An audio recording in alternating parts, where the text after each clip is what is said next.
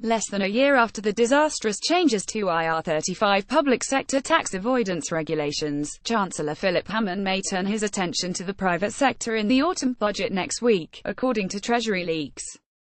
The earlier ir35 adjustments were intended to crack down on disguised employees, people operating as time workers but paid as freelancers to avoid national insurance tax.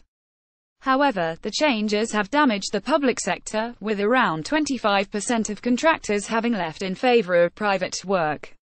IT projects are also being delayed by lack of staff. Julia Kermode, head of the Freelancer and Contractor Services Association, said, "It has been shambolic.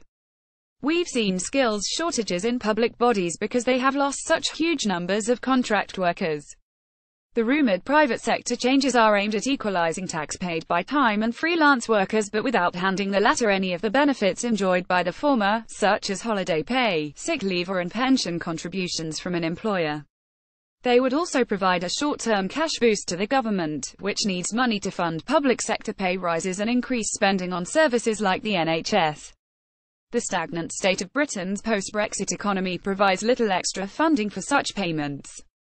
Sources say that the Treasury's move would specifically target IT contractors, consultants and others paid through personal service companies.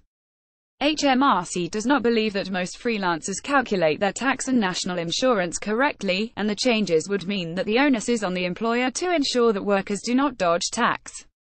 HMRC expects to raise around £265 million from the change. The earlier public sector adjustments were also intended to raise tax revenue, but the outcome has seen the public sector paying out extra money as it takes on former contractors as time staff. The Treasury says that public bodies had taken on 90,000 new employees between April and June, most former freelancers. Lee Murphy, an accountant and founder of cloud accountancy software developer Pandal, said, "Short-term tax and VAT raids on Britain's 2 million freelancers and 3.3 million other micro-businesses will hurt the economy badly by damaging this most dynamic sector, while costing employers dearly in additional costs and skill shortages." He added, "The taxman is paranoid that lots of freelancers are really disguised employees who work time for one employer on an indefinite basis.